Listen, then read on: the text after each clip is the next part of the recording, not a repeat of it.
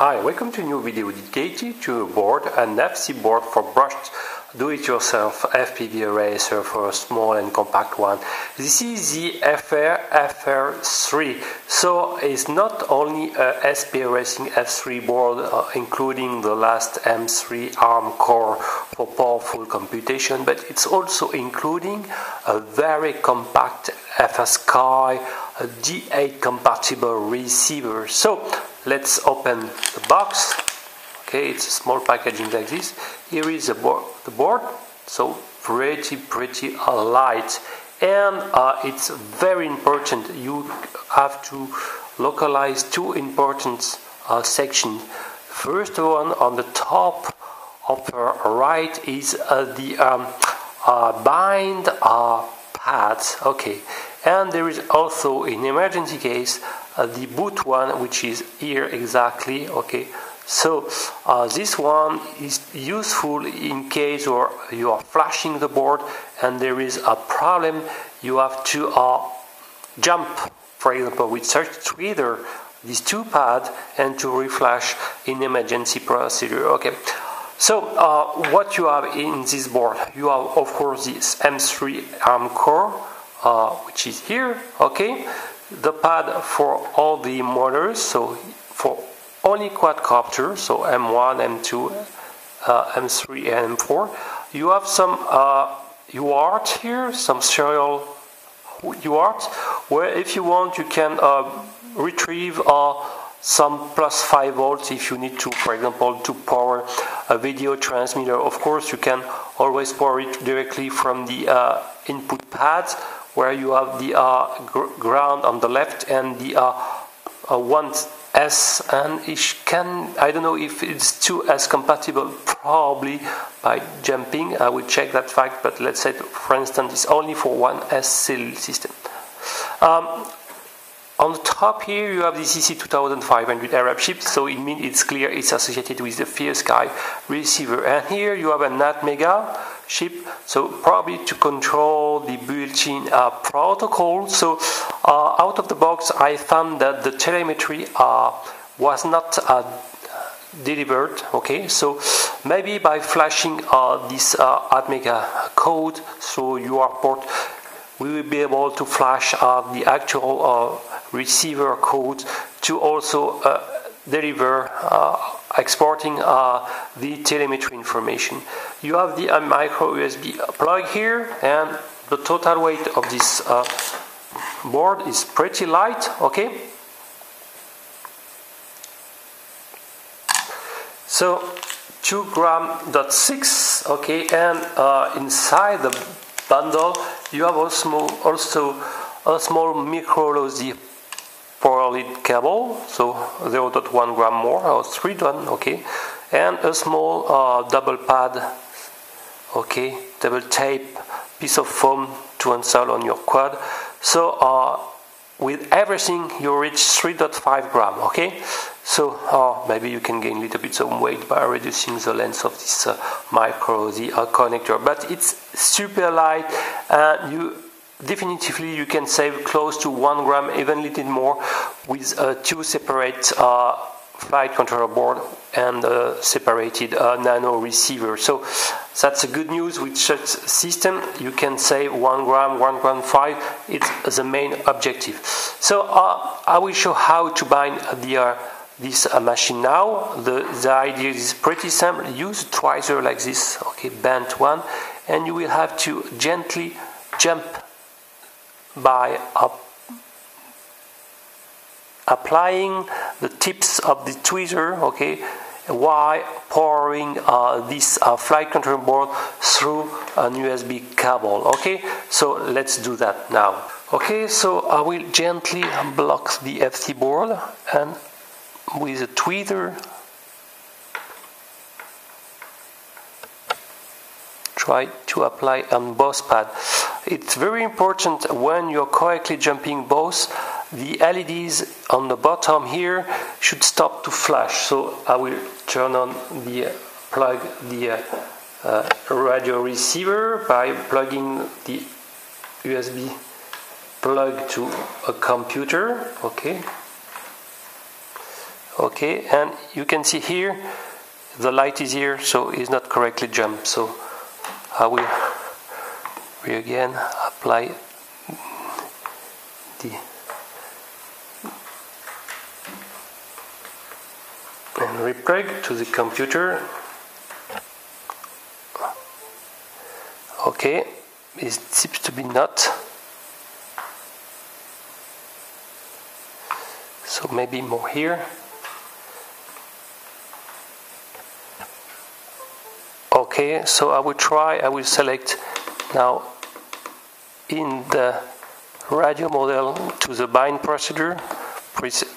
Okay, and now you can see the LED start to flash. Okay, and now it's bound. So let's check that.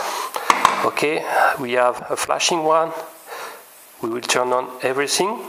Okay, replug the flight control board. Okay, I think you can see the lower flashing LEDs, and I will turn on the radio. And now, as you can see, I've got a solid LEDs. It's bound, so super easy.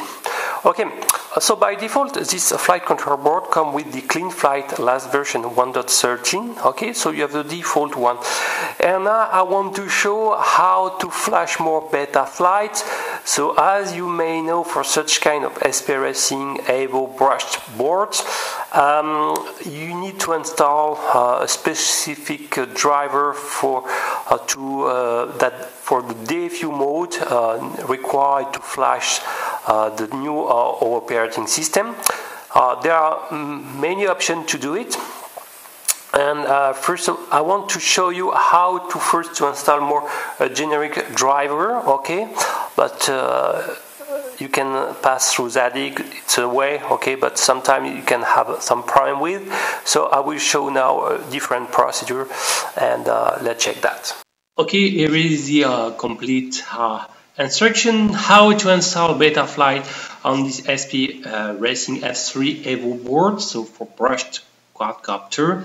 And first of all, you have to be sure that you download and install the STM USB CB driver. So in these web pages, you have to register, at least to give a working email, and after you will be able to download the associate driver. So when you connect the USB, okay, you should be able to see on the USB port that you have a working ST Microelectronics virtual COM working, and no problem.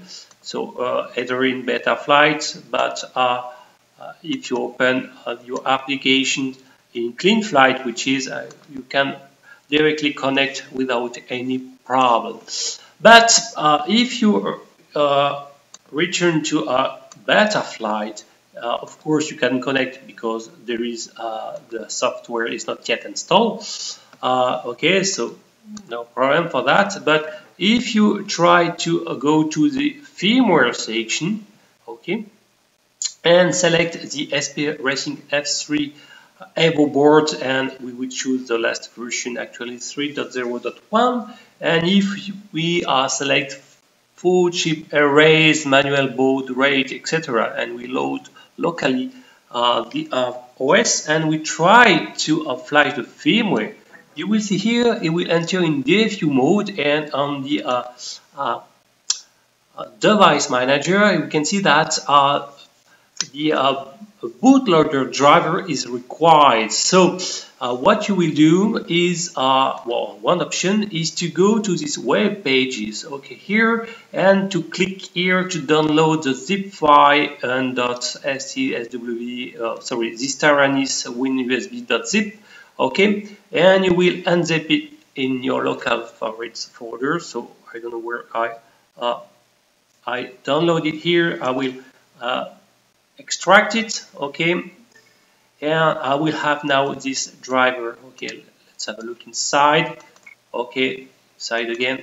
So then if you are in older Windows version, you can directly manually update the driver. But if you are in a more recent Windows, you have to enter into a sign, how to install and sign driver. So for example, have a look to this YouTube video. It will show how the procedure to reboot your computer to be allowed to install and sign driver. Okay, be sure to reboot, and when you reboot in such mode, you will be able now to update your driver. So click here, right click to update your driver, look, find one, okay, and you will try to localize where it's installed. So for me it's in MSI, if I can,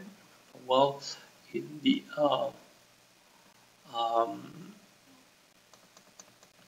download section, and I should find here in Taranis here, okay, and I will try to find the here to localize here, and I will click on next, and since for whole Windows you can, it said there is a warning to not install, but click yes, install whatever, okay, and it will install this driver. So now no problem, there is the possibility. So let's redo the same things, and if I click here to flash the firmware, okay, so maybe I have to reboot the machine, okay, and to rerun the clean flight configuration, probably to reboot everything. So application and betaflight. So I will reinsert the connector, flash firmware, select the last, okay, load, download it, and now click, and now you can see it's flashing without any problem. Okay, so verify, now no problem, I can connect now to betaflight and is working efficiently. Okay, I hope it helped you to flash betaflight. Thank you, bye bye.